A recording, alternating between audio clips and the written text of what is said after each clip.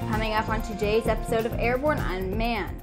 Proposed rule on remote ID for drones release. A squadron of drones makes nightly flights over Colorado and Nebraska. And Robotic Research unveils Pegasus Mini at CES 2020.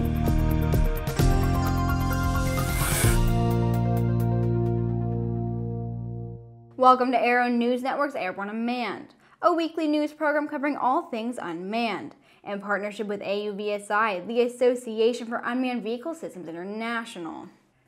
I'm Sophie Herlock. The FAA announced a proposed rule which would continue the safe integration of UAS into the nation's airspace by requiring them to be identifiable remotely. In the coming days, the NPRM will be accompanied by a 60-day comment period to receive public feedback and help the FAA develop a final rule to enhance safety in the skies. Nearly 1.5 million drones and 160,000 remote pilots are registered with the FAA. Equipping drones with remote ID technologies would build on previous steps taken by the FAA and the UAS industry to safely integrate operations, including the small UAS rule, which covers drones weighing less than 55 pounds and LANs. The proposed remote ID rule would apply to all drones required to register with the FAA, as well as to persons operating foreign civil UAS in the U.S. Now it's time for our Unmanned Minute, where we'll be taking a quick look at news making rounds of the unmanned vehicle communities. AUVSI has welcomed the FAA's remote ID NPRM, but they have not yet taken a stand on the proposal. AUVSI has long called for the establishment and implementation of these standards, which they believe will increase safety and security while also advancing the UAS industry. While they're still reviewing the details of the proposed rule, AUVSI is pleased the FAA is finally moving forward with rulemaking for remote ID standards after 4 delays. The NBAA has also commented on the proposed regulations.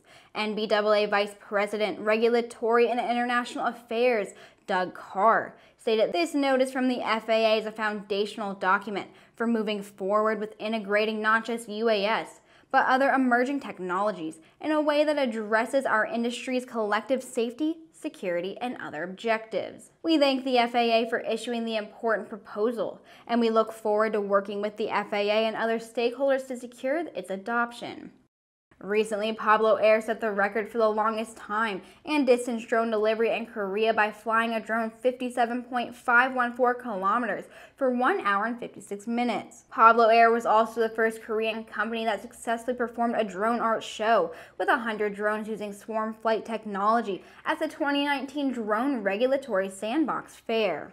Leonardo concluded a series of flights with its M40 target drone as part of a trial campaign in Italy. This saw the drone simulating modern airborne threats, allowing for realistic demonstration of MBDA's latest surface-to-air Mistral missile. The M40 is Leonardo's latest entry in its Mirach target drone family, and is able to mimic a variety of aircraft and missiles including radar, infrared, and visual threats. We'll be right back with the rest of the news.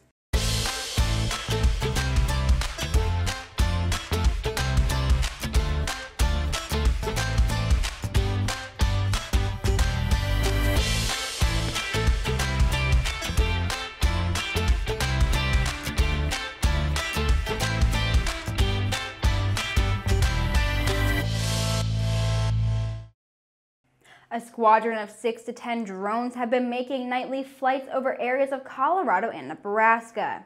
The drones are described as having 6-foot wingspans, flying several hundred feet in the air, and flying in grid patterns over multiple counties.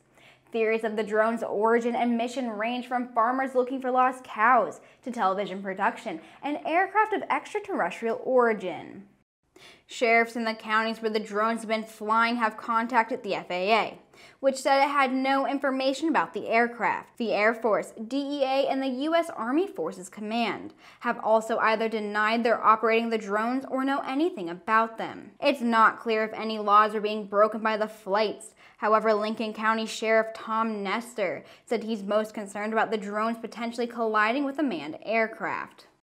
Robotic Research is debuting the Pegasus Mini, a new football-sized transformable drone at CES 2020. The Mini is a smaller version of the original Pegasus, introduced in August, which established a new category of transformable unmanned autonomous vehicles that both drive on land and fly. These features provide a new range of capabilities to support commercial industry, first responders, law enforcement, and military customers.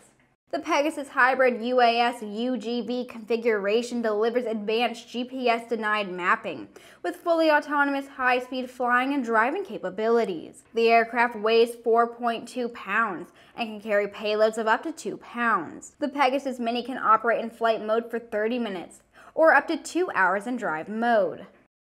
And that wraps up our show for today. Thanks for watching. Please subscribe and check us out on Facebook and on Twitter. For more information on the innovative world of all things unmanned, head over to auvsi.org and airborne-unmanned.net. I'll see you tomorrow.